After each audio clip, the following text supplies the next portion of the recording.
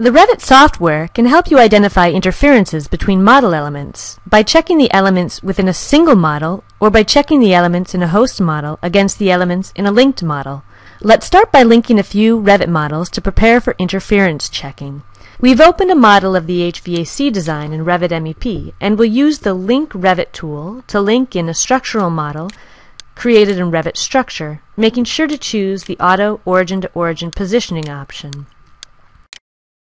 We've received a warning that nested link views from the structural model to other models that it had linked will not be displayed. Click Close to dismiss the warning. Then we'll also link in an architectural model created in Revit Architecture, again choosing Origin-to-Origin Position. Now elements from all three models are visible in our views.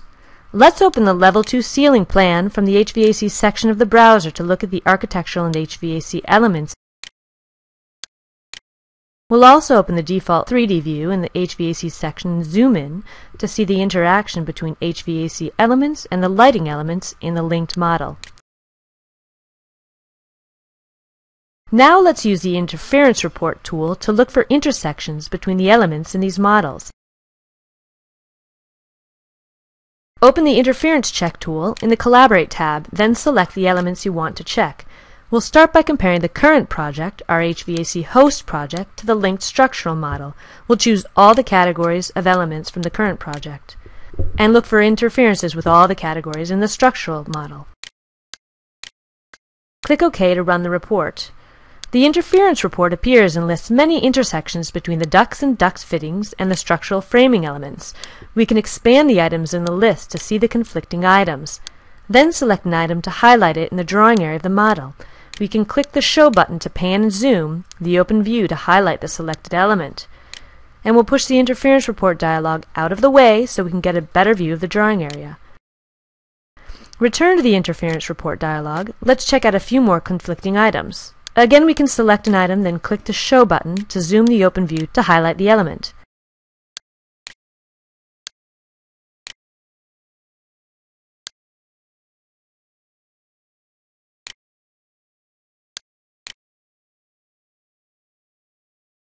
Let's take a look at some of the conflicting ducts. Select the duct in the list, then click Show to highlight it in the drawing area.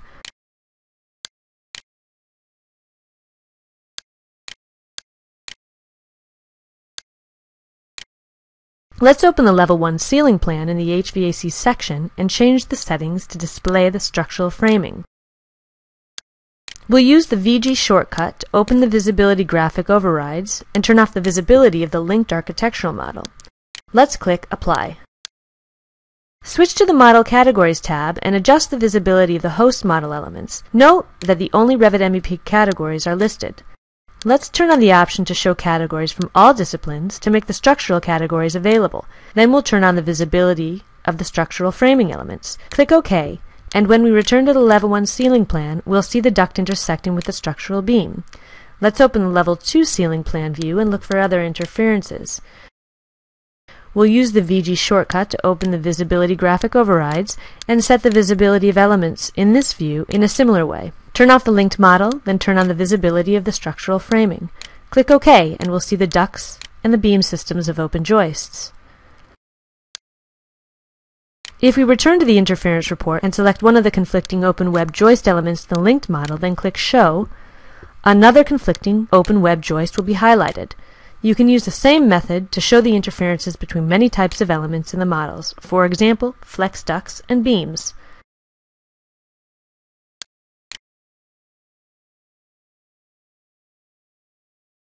Or mechanical equipment and beam systems.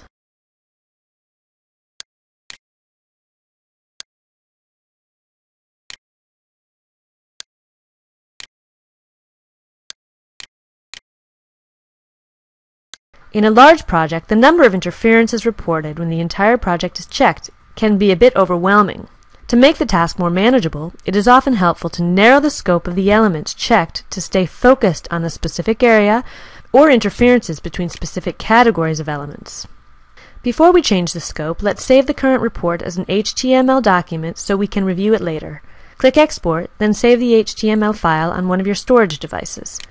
An easy way to limit the scope of an interference report is to only check selected elements. Let's do a drag selection to select the elements in a small portion of this view. Then open the Interference Check tool and choose the Run Interference Report option. On the left column, we'll choose the current selection and all its categories. And in the right column, we'll choose the link structural model and select only the structural framing category. Click OK to run the report. And the list of intersecting elements is much smaller and easier to focus on. Let's look at another example. We'll open the Level 1 Ceiling Plan view and adjust the Visibility Graphic Overrides to turn on the visibility of the linked architectural model and turn off the linked structural model. We'll zoom into the retail space and run an interference report that checks the HVAC categories in the current project against the lighting fixtures in the architectural model. This report shows that two of the pendant lighting fixtures are intersecting with the round ducts. Let's resize the interference report window to move it out of the way, then select one of the conflicting light fixtures and it highlights in red in the drawing area. Scrolling down the list in the interference report, let's select the other conflicting lighting fixture and it also highlights in red in the ceiling plan view. Now let's look at how we can adjust the model elements to resolve the conflicts reported in the last interference report.